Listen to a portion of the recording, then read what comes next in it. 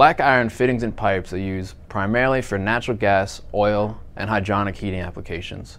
Class 150 fittings like these are the standard for residential and commercial plumbing applications. It's important to make sure the joints are completely sealed, since black iron piping carries natural gas. If these aren't threaded correctly, the piping in the system will spring leaks over the years due to vibrations in the structure. That's why the most common question with these is how to secure them properly in terms of tightness and sealants used.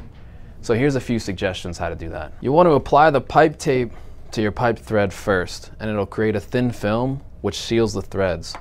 And then thread sealant will provide the lubricant needed to screw these fittings in. These are just a couple brands, you can use anything that works. In terms of tightness, it's better to go tighter than looser because you don't want to worry about natural gas leaking out of your pipes. And you don't have to worry about these cracking because these are more malleable than cast iron because they're black iron. That doesn't mean these are invincible. If you're using a 16-inch wrench on a 1/2-inch fitting and you put a lot of muscle into it, you can split this.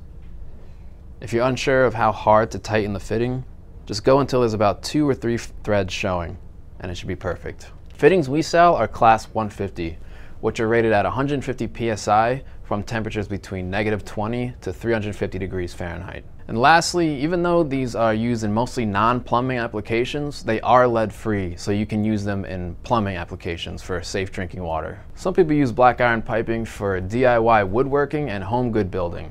We have another video on this topic if you want to see some things creative people do with this, and it's really interesting. So as always, just subscribe to our channel because we're coming out with a lot more videos like this.